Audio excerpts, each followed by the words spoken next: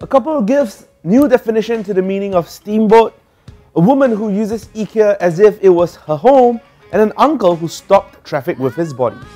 These were the top trending stories on citizen journalism website Stomped. Disgusted Stomper STST sent in this photo which he took at a steamboat restaurant on Thompson Road. According to him, this couple was engaged in some pretty heavy PDA that's almost verged on soft porn.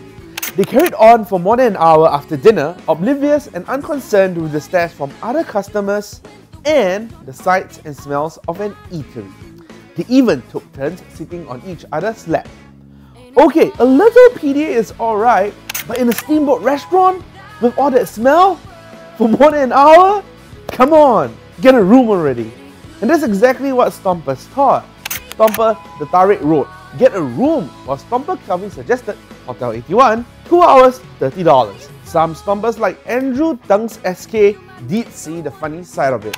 Very appropriate behaviour in a steamboat restaurant. Customers are served with steaming seafood while watching a steaming floor show. Where is the problem, he asked. There's a place and time for everything, people. Steamy couple, you've been served. Walau, kena stomp! Still on inappropriate behaviour at the wrong place, this story sent in by Stomp Michelle shows a woman eating breakfast at a kitchen table. The only problem? This kitchen is not in her home. It's in the dining furniture section of IKEA. Some people actually didn't see anything wrong with that. Stompers like Baby Jack said, if she's not causing a mess, why not? Good advert for IKEA that their furniture is comfortable. While Stomper I Saw wrote, maybe unconventional or even weird, but definitely not shameless.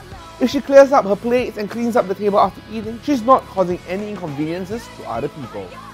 Some Stompers like Chanbara and J12345 suggested that it may have been a clever marketing campaign. It's a girl promoting IKEA furniture and, maybe just a gimmick or ads. Walau, kena stomp! Okay, we can see how some people accept what she did as reasonable behaviour. But there's definitely something not right about what this guy did. Motorists at Bishan Street 11 were perplexed by this elderly uncle who at first appears to have been knocked down by a car. But turns out he had purposely positioned himself there. This happened at 28th of March at around 6:30 PM and was sent in by Stomper Anthony, who captured it on his in-car camera. Sadly, Stompers think it was nothing more than an attention-seeking old man. Stomper ANGG wrote, just want to get attention, while Stomper's Singapore scene voiced some pretty strong words. Trying to commit suicide at a driver's expense? Phew. Stomper Nancy Wheel pointed out that even if the car had stopped, it was still a dangerous stunt. She commented, what if a car overtook this car and didn't notice this stupid guy on the ground and ran him over? Whose fault would it be then? Well, we're not sure why the uncle did that, but stunts like that do endanger both pedestrians and motorists.